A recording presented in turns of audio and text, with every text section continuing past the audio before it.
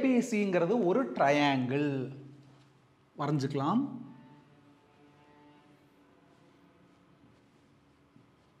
இந்த ட்ரையாங்கிளில் பாருங்க, டிங்கிறது ஏபி மேல இருக்கு, அப்புறம் ஈங்கிறது பிசி மேல இருக்கு, எஃப்ங்கிறது மூணாவது இருக்கிற எஃப் மூணாவது என்ன இருக்குது ஏசி மேல இருக்கு.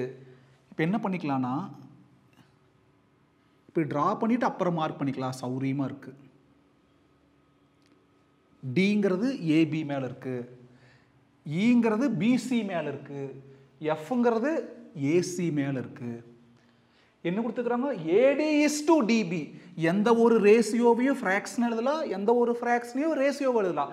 ஏடி பை டிபி ஈக்குவல் டு 5:3னா 5/3. அப்புறம் பிஇ இஸ் டு இசி, அதை எப்படி எழுதலாம், BE by EC equal to 3:2னா 3/2. வேற என்ன கொடுத்துருக்குறாங்க, ஏசிங்கிறது 21 ஆமா, பாருங்க ஏசி இது 21. என்ன கேட்குறாங்க, find the length of the line segment CF. CF கேட்குறாங்க, என்னன்னு தெரியாது, எக்ஸ் நேம் கொடுத்துக்கலாம். பாருங்க இந்த ஃபுல் மெஷர்மெண்ட் 21. அப்போ இந்த மெஷர்மெண்ட் எப்படி கண்டுபிடிப்போம், அந்த ஃபுல் லெங்த்தில் இதை சப்ராக்ட் பண்ணிட்டோம்னா மிச்சம் இருக்கிறது கிடச்சிரு. அப்போ 21 minus X, AF plus FC 21 வரும்னு ஆட் பண்ணி பாருங்க. இந்த ரெண்டை ஆட் பண்ணுறப்ப minus X plus X cancel 21 கரெக்டாக வந்துரு. ரெண்டு சின்ன பகுதி, அதாவது 21 அது கூட கம்பேர் பண்ணுறப்ப அந்த ரெண்டு சின்னது, ஒரு சின்னது கொடுத்து இன்னொன்று சின்னது கேட்டாங்கன்னா பெருசு மைனஸ் கிவன் சிறுசு. அப்போ 21 மைனஸ் எக்ஸ், அந்த 21 மைனஸ் எக்ஸ். கவனிங்க, சப்போஸ் இந்த ஏஇ பிஎஃப் சிடியில் கொலினியரா கன்கரண்டா, கன்கரண்ட். ஏன்னா 3 or more லைன்ஸ் ஒரு பாயிண்ட் வழியா பாஸ் ஆனா அந்த லைன்ஸ் என்னன்னு சொல்லுவோம், கன்கரண்ட்னு சொல்லுவோம். இஃப் பேர் என்னன்னு பாருங்க, ஏஇ அப்புறம் பிஎஃப் அதுக்கப்புறம் சிடி ஆர் கன்கரண்ட்.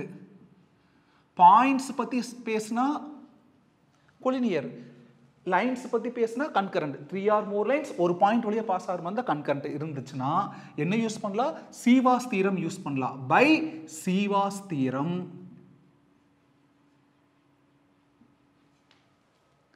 பாருங்க, சீவாஸ் தியரம் என்ன சொல்லுது, எங்க ஆரம்பிக்கிறோமோ அங்கேயே வந்து நிறுத்தணும். ஏடி பை டிபி, ஒரு சைடு ஒரு fraction, AD by DP into AD by DP into, இப்போ பிலியே ஆரம்பிங்க, பிஇ பை இசி,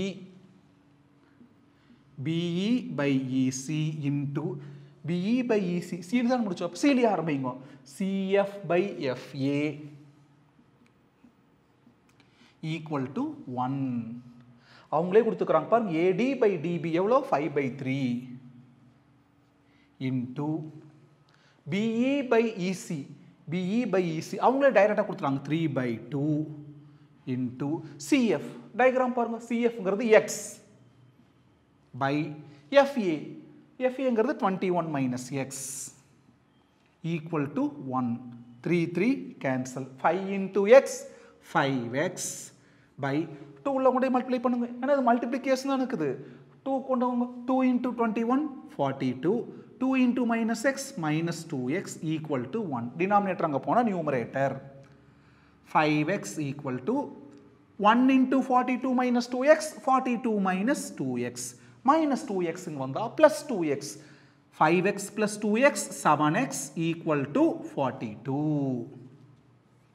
மல்டிப்ளிகேஷன் இருக்கிற 7 அங்கே போனால் டிவிஷன் 42/7 6, x ஈக்குவல் டு 6. எக்ஸுங்கிறது யாரு, சிஎஃப். என்ன கேட்டுக்கிறாங்க, சிஎஃப் தான் கேட்டுக்கிறாங்க. அப்போ CF equal to 6 units. Copy பண்ணிக்கங்க. ராமேக்ஸ் யூடியூப் சேனலை சப்ஸ்கிரைப் பண்ணுங்க, ஷேர் பண்ணுங்க, சப்போர்ட் பண்ணுங்க ஸ்டூடெண்ட்ஸ். பாய்.